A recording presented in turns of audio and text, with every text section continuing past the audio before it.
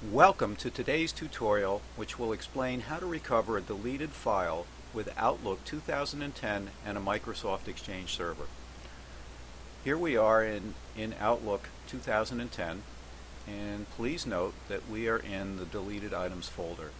And in this case, I've got an advertisement from Land's End.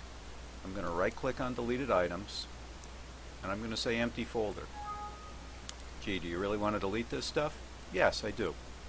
Uh-oh, I just remembered it's my wife's birthday and she really likes stuff from Land's End, so what I want to do is recover that deleted item. How do I do that? Well, I go up to the tabs folder and I pick the folders tab, and you'll note in the folders tab there's an item called recover deleted items. I'm going to click on that, and while it's thinking, it's talking to the Exchange server, and it's actually pulling up these items from the Exchange server.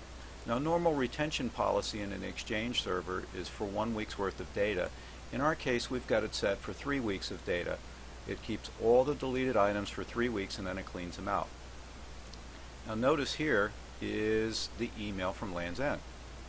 I'm going to highlight it, and I'm going to click on the little envelope here that says recover selected items. I'm going to click on that, and in the meantime I got something else in my deleted folder.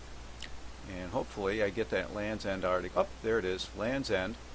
So now I can click on this email, get directed to the savings, and not only do I get to save money, but I get to make my wife happy by getting her a birthday present from Land's End.